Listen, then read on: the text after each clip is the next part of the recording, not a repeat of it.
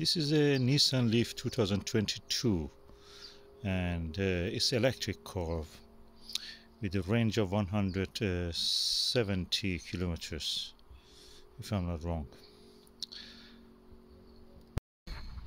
Okay, now we are sitting in the Nissan LEAF and it has a range of 150 miles, 9 miles.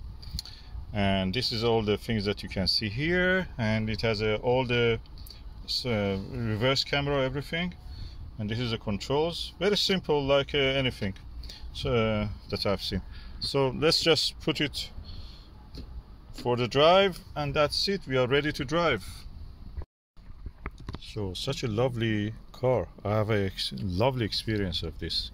I feel it's nice, it's punchy, it has enough power, very comfortable, and nice air conditioning. This is one of those days, 27 degrees now. This is heat wave in the UK, and I really love this experience.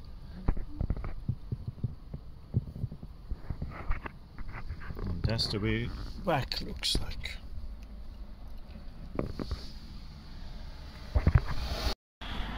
And this is dashboard. We have now used around 5 miles. This is the view from the back. As you can see, it's quite impressive and imposing on the road. I can compare it to the Renault Zoe. The Renault Zoe, of course, is slightly smaller. It has a slightly bigger range, 200, 195, 210 or 15. And I have a video about that.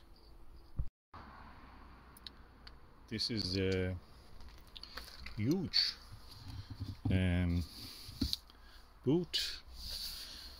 Quite a leap between this and the other one, and the edge. But anyway, it gives you plenty of space, because practically this is the space that usually is taken by your fuel tank. You don't have a fuel tank here, it's just battery, and that is at the bottom of the thing. So they have a really good Bose infotainment audio. Lovely bags here, lovely pouches for putting your shopping in. You can also hooks for attaching the stuff. You can lay down the seats in 2, 3, which is easy by pulling this. The seat comes down. There is a huge gap, of course, and when you lay down both of the seats, you will have a big space, kind of biggish. You have to remove this shelf, of course, foot shelf. If you do that, you will have almost like a van. Of course, there is a big huge gap here. I wish that it had something like, probably this will go here to provide a shelf. I'm not sure about that. So it's quite large for the size of the car. That takes really several large suitcases. Let's sit inside and see how it is.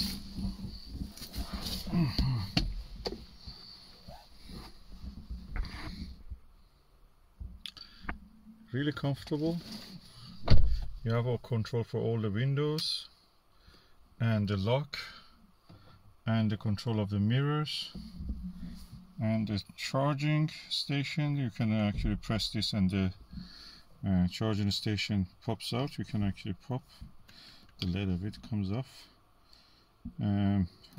Distance warning, hand warming for the wheel, steering wheel.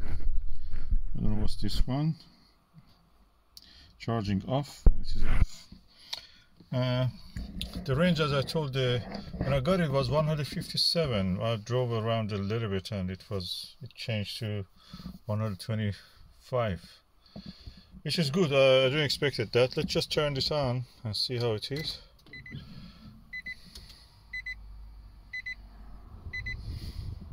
So it says to me that is a handbrake. Road with restricted access. Okay.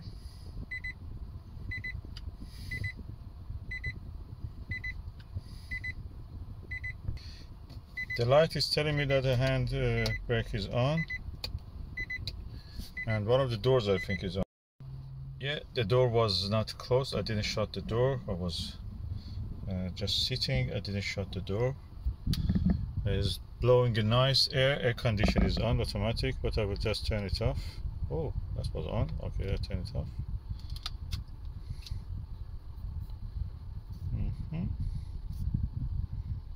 Turn off.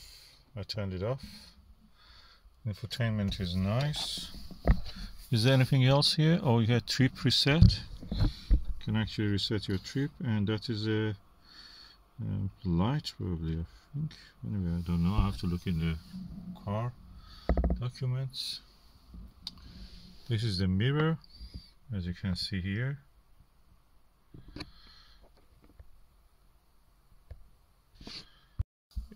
On the A pillar, it has one of these speakers. Another one on this A pillar. Another one must be here. Oh yeah, that's another one. I noticed the sound is very surround. Another one here. My range at the moment is 124 miles and 75% of the battery.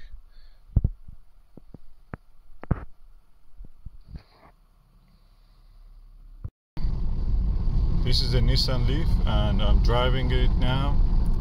It's quite a strong, powerful, more powerful definitely than the Zoe. Really nice drive, smooth. I could go with the speed limit, up to the speed limit, 60 miles an hour. You didn't feel anything. I've opened the window a little bit because I don't want the air conditioning to use the power. So that's the reason you can hear the sound of the wind. And when I pull up the window, you cannot hear any sound much. I don't hear much. The energy efficiency of it, because it's a bigger car than the Zoe, is a little bit less.